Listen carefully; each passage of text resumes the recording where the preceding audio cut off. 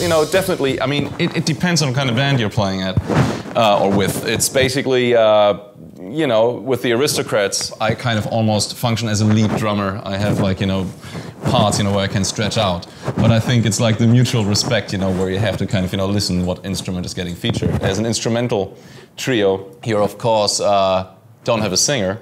And so basically, you know, each instrument is important to shine, I would say. But yeah, it depends on, again, you know, what band you're playing at. So, well, I don't know. This is kind of the funny thing because I played also with guys like Udo Lindenberg and with Joe Satriani, you know, these are gigs, or Steven Wilson, these are gigs that are not really complicated music, but, you know, you have to kind of, you know, just serve it, you know, in a good and musical way.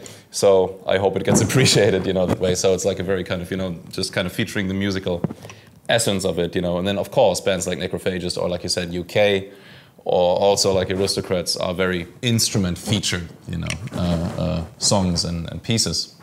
So yeah, the focus is a lot about, like you see a lot of people in the audience just watching for some fireworks to happen, you know, and but other people are there and, you know, want to listen. Or the girlfriends, they tag along or something, you know, they want to, you know, sometimes just, you know, hear a good song.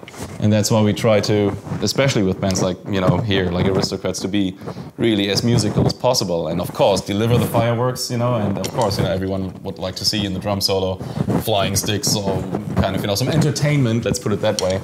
But as soon as like there's like some groove or grooviness happening, you know, and some beautiful musical arrangement, then you just should hold back. That is actually for sure.